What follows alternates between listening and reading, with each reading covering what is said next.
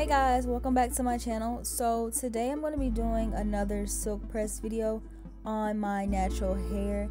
I did one of these videos a couple months ago and it did really well. I honestly did not expect it to do that well because I don't really do my natural hair, but it did really well. So I decided to do another one. I just wanted to show what I do now. I mean, it's pretty much the same thing. I just added a couple products in, a couple new products. So I'm just starting off by taking my braids down. I do have my hair braided under my wigs for around a month. That's normally how long I keep it braided up before I wash it. So I decided to give myself a little break from the wigs before I go back to filming wig videos. So I just wanted to show me silk pressing my hair. So I'm just starting off by brushing it out.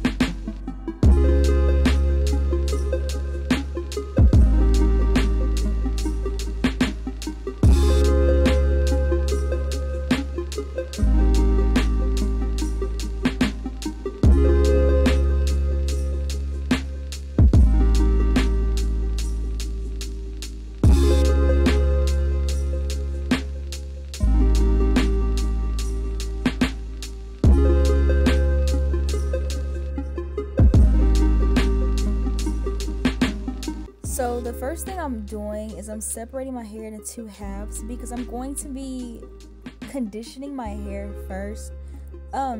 Whenever I first cut my hair off a couple years ago, I used to always put like a hair mask or a deep conditioner in my hair and let it sit for probably like up to 2 hours or overnight. And I found that used to really help my hair grow. I stopped doing it a long time ago whenever I started wearing wigs. So I've decided that I wanted to go back to doing that because my hair was like really healthy and growing really fast. And I feel like lately my hair hasn't been growing as fast. So I feel like I need to tend to it more, put more moisture into it. So that's what I'm doing.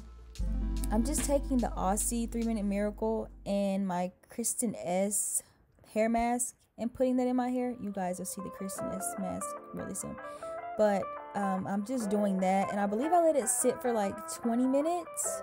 I believe I'll show how long I let it sit for, but I think it was 20 minutes. So I'm just working that through my hair a generous amount, and you guys can see that little patch in the back of my head that I mentioned in my first video about me giving myself an undercut and it having to grow back. It's growing back pretty well, but I just always notice that the nape of my hair just takes forever to grow. So if you guys have any tips, like any on getting the nape of your hair, is it the nape? I think that's the nape, to grow, please give me tips. I know mine still like breaks off and I'm just having a hard time getting it to grow faster. So if you guys have any tips, please leave them below. I really appreciate them.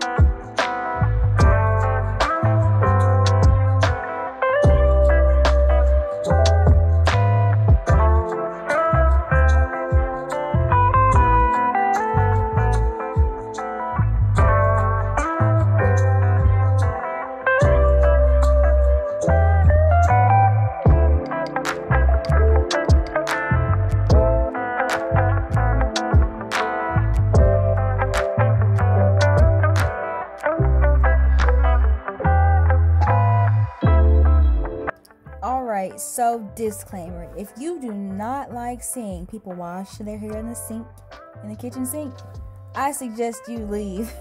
My first video, I did not know how bad people thought it was for you to wash your hair in the kitchen sink. I grew up getting my hair washed in the kitchen sink, so that's just what I do. I didn't know it was bad. I didn't know it was nasty. I didn't know. So if you have any hate towards hair washing in the kitchen sink, please don't comment on it. Please don't comment on it because I just can't. But I'm starting off with my head and shoulders. detoxifying shampoo because, like I said, my hair is always braided up for a really long time, not getting washed underneath my wigs, so I have buildup on my scalp. And it helps with me with dandruff as well because I do have dandruff sometimes, but ever since I started using this, I don't have that much dandruff. But anyways, I do wash it pretty good, get it really foamy, scrub my scalp. I wash 2 times with this shampoo just to make sure my scalp is super duper clean. And then I'll move on to my next shampoo. You guys will see that pretty soon.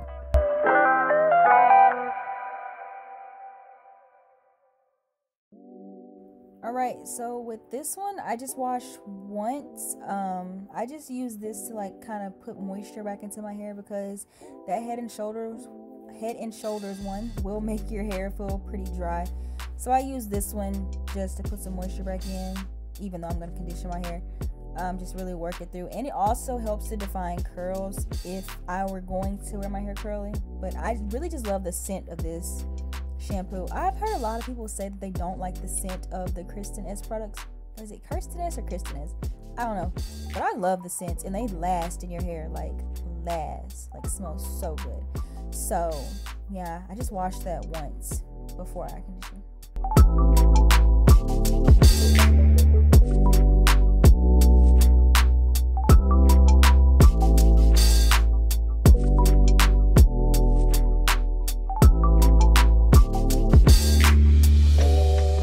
Alright, so it's time to condition. Look at my hair. Can we just talk about heat damage really quick? I know a lot of people were talking about me having heat damage in my first silk press video, and I just want to say that whenever I said I had heat damage, I was talking about those 2 front strands in the front. But let me also say that with my hair type, my curls get looser the longer my hair gets. So when my hair was short, my curls are really tight, but the longer it gets, the looser they get. So it may look like heat damage. I probably straighten my hair once every 2 to 3 months. So I promise you, if I have any heat damage, it's very minimal. I'm not really worried about heat damage. It's just hair. I could cut it off and start over today if I wanted to. Hair has never been that big of a deal to me. So if I do have heat damage, I really don't care about it. So I just want to say that. But I am using, this is the fragrance-free Kristen S conditioner, and it's shine enhancing.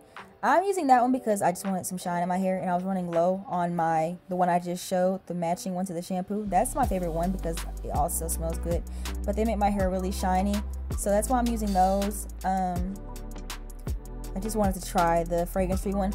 It's okay, but I do prefer the one in the orange bottle over the fragrance-free one, just so you guys know, so if you guys want to try it. But they're both really good. I just prefer one over the other because I don't really like the scent of the fragrance-free one. It's fragrance-free, but it has like a weird scent to me. But normally I like the curl enhancing one, so.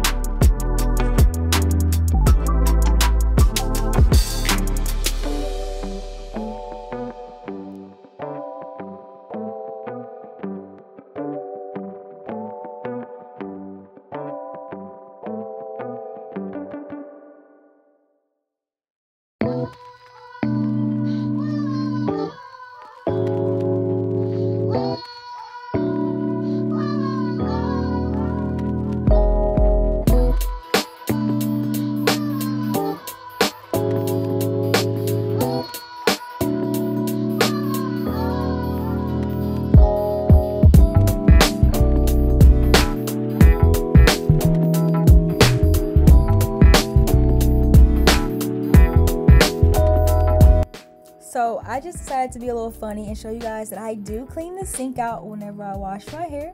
I am putting bleach in it and I'm spraying it with a cleaner. Just so you guys know, I let it sit. I came back and scrubbed it clean. So there's no nasty hair residue in the sink. Just to make the people that don't like hair getting washed in the sink feel better. So next I'm going to be using my John Frieda Frizz Ease. I love this stuff. This is what really helps my hair not frizz up. After straightening it, keeps my hair really, really straight. I don't have to touch up my hair unless I get it wet or something and a piece curls up. So highly recommend that. This is my lifesaver. You have to put it in dripping wet hair, because if you put it in like towel dry hair, it's going to be a little heavy. So apply a small, like smaller than a pea size amount. Start with that, apply it to dripping wet hair, and then towel dry your hair. So next I am getting ready to blow dry my hair. I'm just sectioning off small pieces, detangling it, and well, no, I'm not blow drying yet. I'm just going through and detangling my hair. So I'm just going to go through both sides and detangle. Then I'm going to blow dry. I'm not blow drying yet.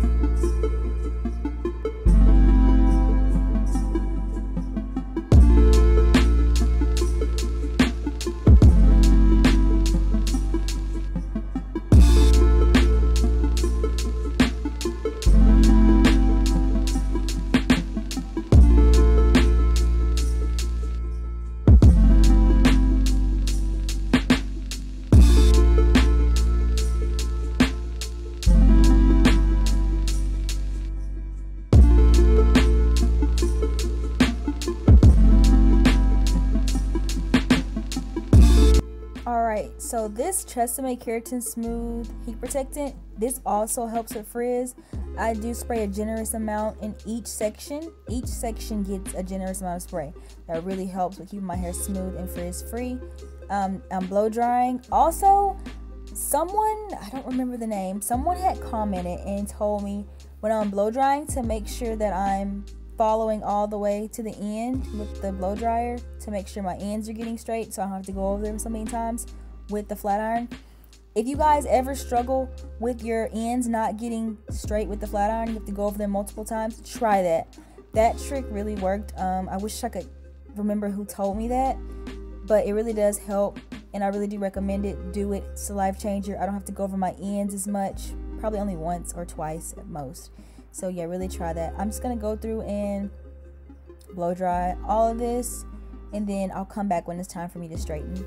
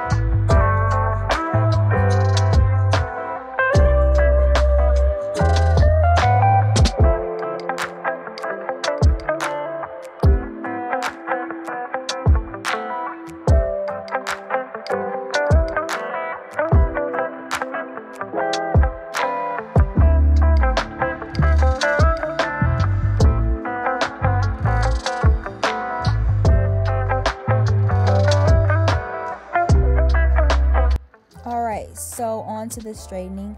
Also, I did get a new flat iron. Someone recommended that I should get a new one so I don't have to do so many passes in my hair, and I do listen to you guys, so I decided to invest in a new flat iron. I could probably get a better one. I just got the Babyliss? The titanium one. I believe it's 1 inch, the skinniest one. Well, besides the little tiny one, but I'll have it linked below if you guys want to purchase one or try it out.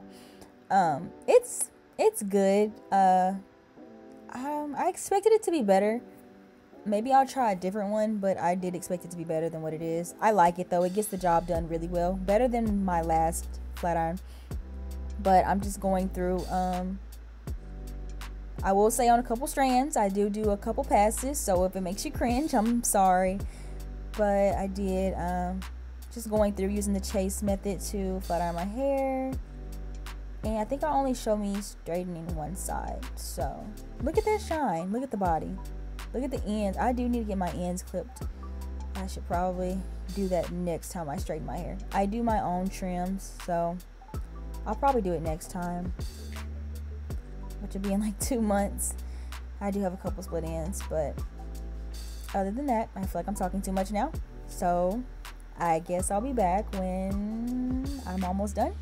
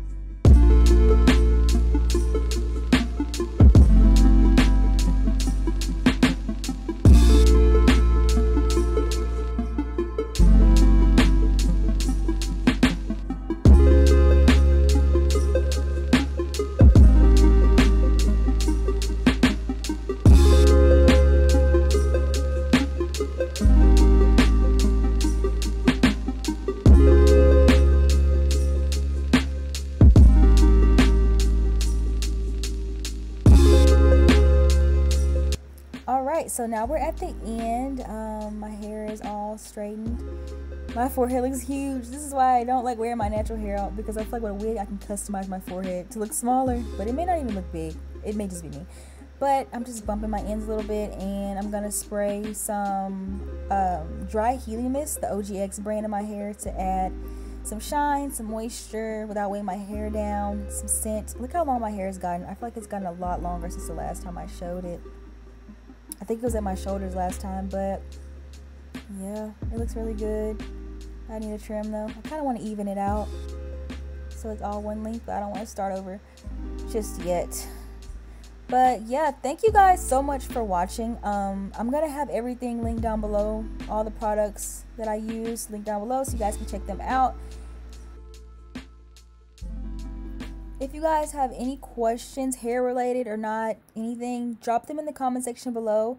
I will do my best to get back to you and answer all of them. I just want to thank you guys so much for watching. Thank you guys so much for supporting me, helping my channel grow. I'm on the road to 10K. I'm at 6,000 right now. We have a little bit of a way to go, but we're going to get there. But yeah, thank you guys so much for watching. Oh, and don't forget to like, comment, subscribe. I always forget to say that. But thank you guys. Thank you so much. And I will see you guys in the next video. Bye, guys.